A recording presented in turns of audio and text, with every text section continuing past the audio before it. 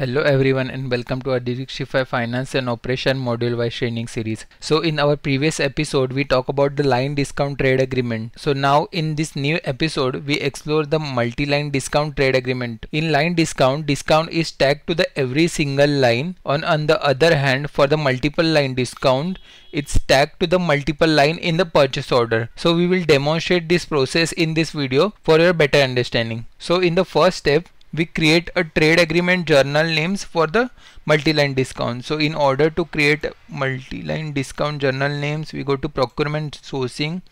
Let's collapse all this tab. Inside setup, price and discount, we select the trade agreement journal names.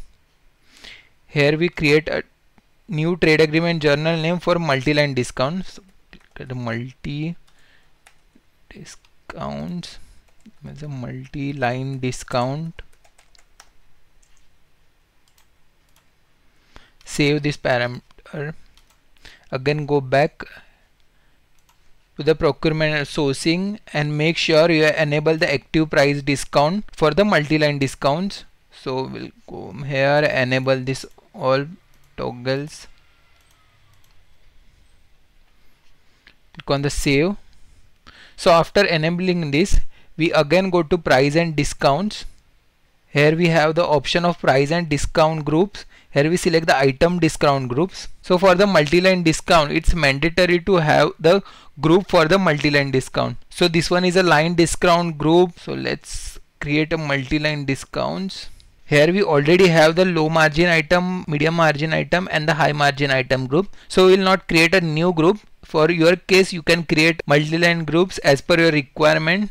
So we'll use this same one. So after creating this group, we need to assign this group for the item. So again we go to the product information management. Inside product information management, we select the release product, select the item for which you want to enable the multi-line discount. So here in the product, inside the purchase type, you need to select the multi-line discount group. So let's select the multi-line discount for the low margin item. Save this group. So let's create the multi-line discount trade agreement. So we click on the purchase, create trade agreements. Here we click on the new and select the multi-line discount. So description and the relation is auto populated. We'll select it to the multi-line discount here.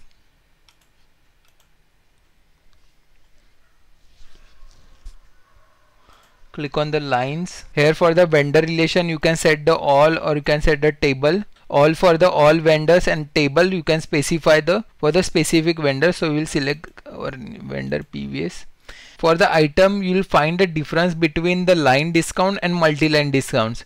In the line discount trade agreement, system allow you to select the single product, but for the multi-line discount, system doesn't allow you to select the single line. So it's mandatory to you have to select the all or either group. So here we select the group option, and in the item relation group we'll select the low margin group because we have assigned this group for our item. So we just save this and set the discount percentage to that 5. Here we replicate the same scenario as a line discount, so you will better understand the difference between the line discount and multi-line discount. So let's copy this line. For first, I have set quantity from 1 to 101, and for the second line, quantity 101 to 201, and set the percentage as a 10. You can copy this line, and the third line we set to 201 to 501, and for the third we set the discount percentage to the 15. Now validate the all lines and post this journal. So now our journal is posted. Let's create a purchase order to know how our multi-line discount will work. So we again go to procurement and sourcing, purchase order, all purchase order. So let's create new purchase order, select a vendor. Here we select the vendor for which we have create a multi-line discount. So we'll select the PVS Limited vendor, and the journal warehouse we select anything because in the trade agreement journal we have not selected any warehouse, so we can use any. Click on OK. So in the purchase order, let's add the item for which we have created a multi-line discount. So we'll select the item, click on the save. Here you can see that in the discounts column, multi-line discount is not auto populated. So this is the major difference between the line discount and multi-line discounts. So in the line discount, the discount will be auto populated when you add the item in the purchase order line. But for the multi-line discounts, it's not auto populated. In the purchase you have button called calculated. Inside calculated you have option of multi-line discounts. When you click on that multi-line discount, your discounts will be populated. So let's click on the multi-line discount. Now you can see here, even we click on the multi-line discount, our discount is not populated. So we need to make a changes in one setup in the procurement and sourcing parameter. So let's again go to procurement sourcing parameter, click on procurement sourcing, setup, procurement sourcing parameter. So inside prices you have option of line plus multi-line. So here you need to make sure that you have selected the line and multi-line discount here. If it's set to the line, then system will only show the line discount in the purchase order. So we need to make sure you select the line plus multi-line. So once you change this line plus multi-line, just save this button and again click on the multi-line discount. So here now you can see that over 5% of multi-line discounts is applicable for the item. Now you might wondering that this is almost similar to the line discount, right?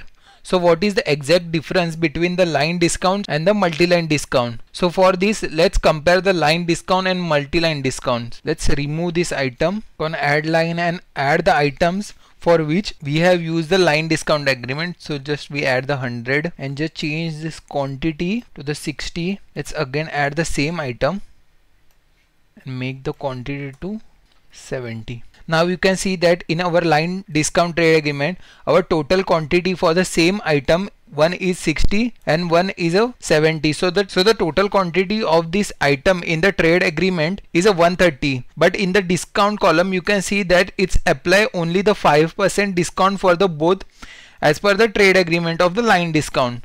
So let's add the item for the multi-line discount. Here we add the same quantity 60. Click on the multi-line discount. So now you can see in the discount column, our multi-line discount calculate the discount based on the multiple lines. The system will calculate multi-line discount from the line 3 and line 4. It's calculated to 130. So it will apply the discount for the 10%.